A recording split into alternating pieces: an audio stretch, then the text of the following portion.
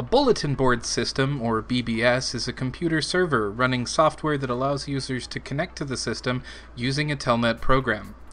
Once logged in, the user can perform functions such as uploading and downloading software and data, reading news and bulletins, and exchanging messages with other users through email, public message boards, and sometimes via direct chatting. Many BBSs also offer online games in which users can compete with each other. Bulletin board systems were in many ways a precursor to the modern form of the World Wide Web, social networks, and other aspects of the Internet.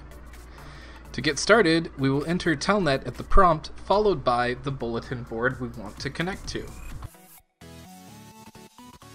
Now we are at the main menu for the BBS.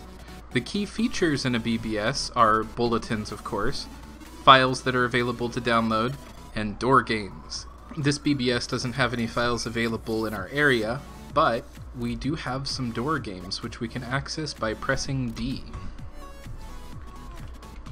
These are text-based games that you can play while connected to the BBS.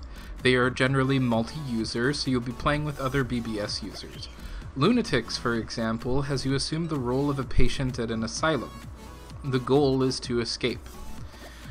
Now we know what a BBS is and how to connect to one, but how do you find a BBS to connect to? For that, we'll have to switch to a browser and be right back. We are back here at telnetbbsguide.com. This is a listing that has hundreds of bulletin board systems available.